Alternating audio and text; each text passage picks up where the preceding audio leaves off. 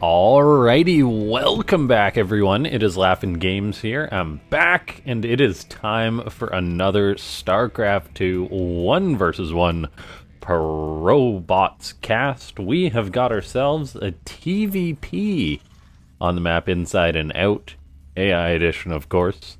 And in the bottom left we have got none other than Tier T, quickly becoming one of my favorite bots to cast. And taking on Tier T, a bot I don't think I've ever cast before, or if I did, it's been a while, or I just have a bad memory. It's the TheGoldenArmada TGA. And so we are going to be having a TVP, and seeing as how this bot's name is TheGoldenArmada, hopefully we'll be seeing some carriers, some sky toss. Playing against some of the bots myself, that was something that I thought might be a fun thing to do, get to play sky toss, but I never really got there in my in the games I've played so far. Of course, the late game dynamics are very interesting in StarCraft 2, and yeah, let's take a look here. As far as the builds go, nothing too crazy going on, and seeing as how there's nothing too crazy, let's go for 2 likes on this video. If we can hit that goal, that would be fantastic. And if you guys watch these AI videos but you're not subscribed, go ahead and hit that subscribe button. Click that bell icon to get notified whenever I put up a new video or a live stream. And comment down below more bots, because yeah, I'll keep bringing more bots if you guys keep doing that. And let's take a look here. As far as the builds go, pretty normal builds. The thing I like about Tier, skips the Reaper, goes right into the reactor and then a command center. So macro builds from both of these bots actually. A gateway cyber core for Tier with that nexus on the way. So very normal build.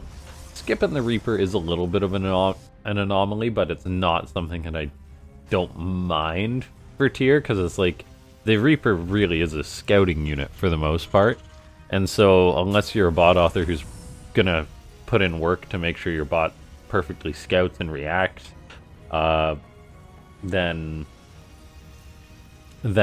basically that's a lot of work for you to do. Whereas you can just skip the Reaper instead and just go for your more forward play like Tier does with its 3-rack style. We do have a Stargate on the way for the TheGoldenArmada. This excites me. I want to see how some of these bots are going to do against Sky Toss or something like that. It is a 3-racks play, so this could potentially get very interesting. The bot author of Tier did comment in the previous game that the Marine positioning actually blocked a tech lab, and apparently Tier is supposed to research STIM, so commented on a little mistake there. That tech lab does get on the way though, after an ever so slight delay. Now we see assimilators on the way here for the TheGoldenArmada. Gonna need lots of gas if it is building air units, and it is making a single Void Ray so far. Getting out lots of workers, transferring probes to the natural gases, gonna be mining those up. And yeah, this is a big mineral commitment. I'm looking at this like a pro game, or just anyone's game on the ladder. This is a big commitment of tech for the Protoss, and Void Rays are very slow to build up. Void Rays against a Terran bot that's making just Marines does not go well for the Protoss unless there's some serious defense from the TheGoldenArmada, so we'll see how that goes. There's of course the potential that harassment, poking, say if the Void Ray harasses from the sides of the base flying over, then that the TheGoldenArmada could say pull Tier around a little bit and potentially delay an attack. But I'm getting quite worried as the TheGoldenArmada is throwing up a 3rd base right now. That's a 4-minute 3rd. That's a very greedy 3rd. And the thing about Tier is, Tier is not just a turtley bot. Tier should be punishing this with Stim Combat Shield on the way. It's very timing oriented, and if you're a Terran against a Protoss doing this build, you are very happy, as the Protoss is really overextending itself. That being said, if the Protoss bot does manage to hold on without taking too much damage, then it'll have a marvelous lead in this game. But that may not be the case. More racks going down for Tier, Marauders on the way. They're not going to help too much against the Void Rays and whatnot, but it's really just going to be about the Marines, and the fact that it's going to be 2 Void Rays here up against 17 Marines. There's a hallucinated Phoenix that's going to fly over and see this army, it appears. No reaction or anything like that. Tyr is going to be moving on in towards the natural, it appears. Sentry gets caught, killed off. I honestly have no idea how the Golden Armada is going to defend this. Another Void Ray is out, but oh boy, these probes are in trouble. Probes are being pulled to the front lines. Void Ray prismatic lines, that's not going to help against the Marines. That goes down right away. Stalkers are microing. The Marauders are getting picked off, so they won't be too much of a threat to the Stalkers there. The probes are against the Marines. The Marines are microing back and forth, killing off a good number of the probes, but their numbers have actually been thinned out enough. It looks like that the Golden Armada can clean this up. That was pretty nerve-wracking for the Golden Armada.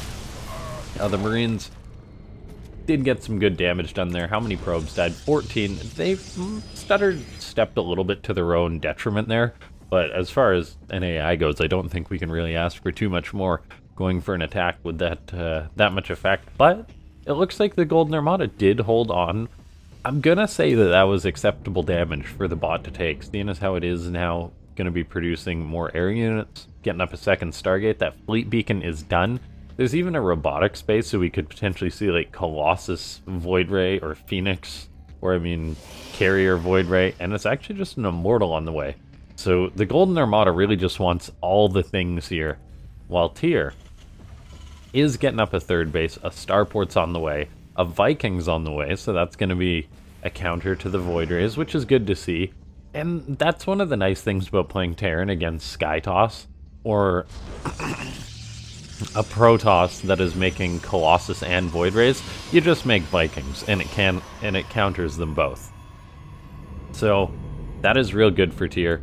We see a Hallucination Scout going in for the Golden Armada. There's all this bio for Tyr. We see another Starport actually going to be finishing up, so really reacting there is Tyr.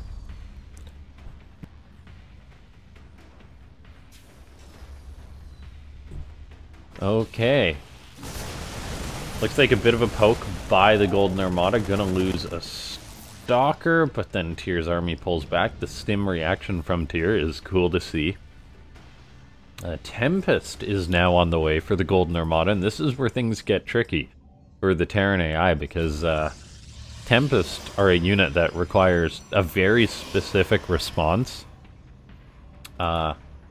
Tempest has a high range. It's able to pick off units, retreat, that kind of thing. Could very well cause an AI to wig out a little bit. And yeah, we'll see how this is going to go.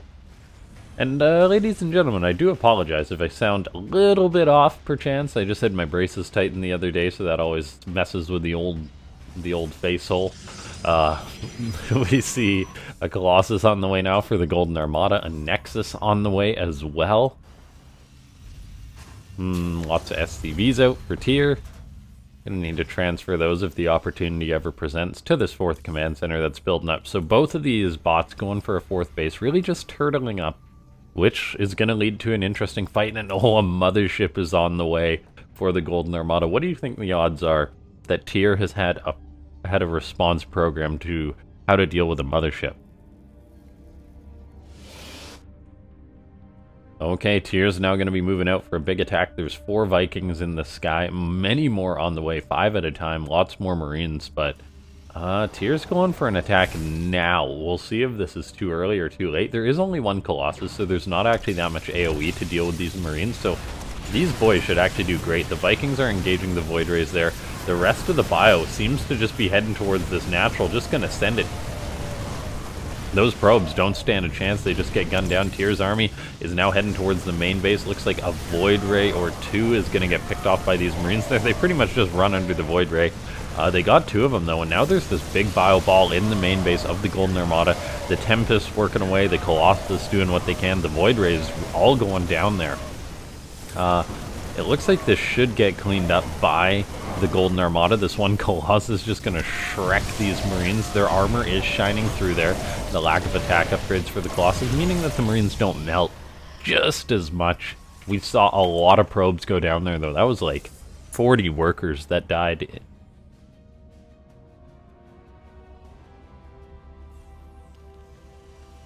Okay, the Golden Armada now going to be crossing the map. We see not that much of an army, and oh boy, this is actually looking real rough for the Golden Armada, not building up to that mass force.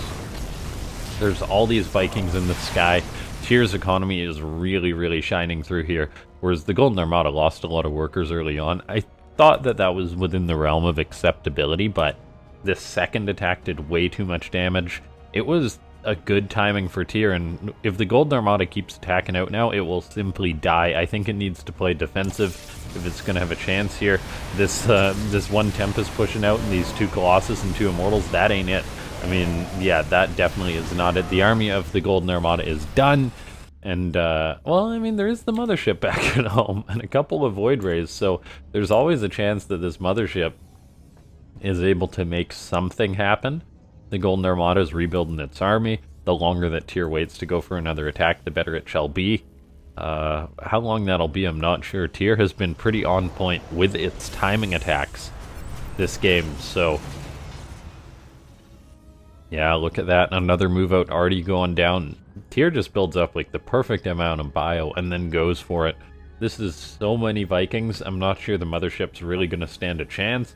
We'll see if the Mothership's going to use Time Warp or something like that. Surely it must.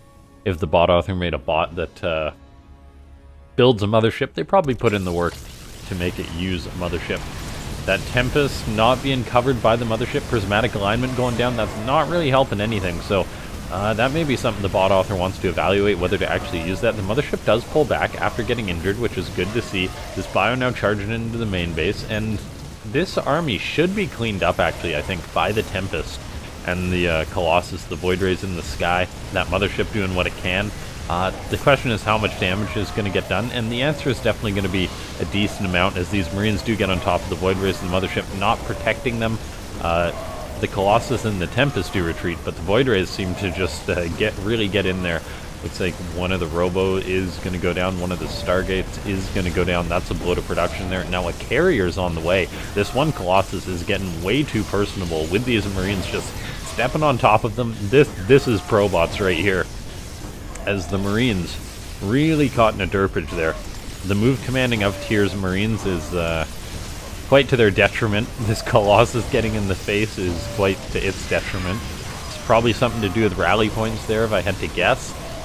Those Marines really not doing much firing at all, though, which is something that could potentially be improved. We'll see, but still great behavior, though. Getting a lot of damage done with this attack, killing production buildings. This one Marauder being chased by probes while the Colossus tries to dance away and save its life. Carrier is out now. Carriers are going to do great against bio if they reach to high enough numbers, but there's just not that many units left for the Golden Armada, and with these Vikings working away on that Carrier, with the Mothership having gone down somewhere, unfortunately I think the Golden Armada is Dundee's here, and yeah, that's a bit sad, but great to see a bot that builds a Mothership turtles up like this. I love this style from Protoss, and I think I'd definitely catch a rematch between these two bots. Yeah, but I think that's probably going to be it. Tyr expanding all over the place. There's attempts to get this Stargate going back up. I'm sure that means that a probe is being sacrificed as we speak. And yeah, there we go. It's just not going to happen. Those poor probes getting killed off. And the Golden Armada is unfortunately not going to fly. The Golden Armada has sunk. And yeah, ladies and gentlemen, hit that like button if you enjoy these kind of commentaries. Join the Discord, which is linked down below. The best way for you guys to support this content is to become a YouTube member by clicking that join button. There's various perks you can get for doing that. And yeah, I'll see you guys next time as we watch Tyr bust out the mop, start mopping up what's left of Golden Armada, which is not a lot. And what a game this was. I'm really enjoying Tyr as a bot with the bio timings and whatnot. I think it's a really good challenge for all the other bots out there. And the Golden Armada was not up to the challenge today, but that's the beauty of these games. It takes a while for that last Nexus to be found. Okay, the Golden Armada's building more stuff up. There we go, the Nexus is found, the probes go down. But there's another pylon. Another pylon. Pylo the pylon.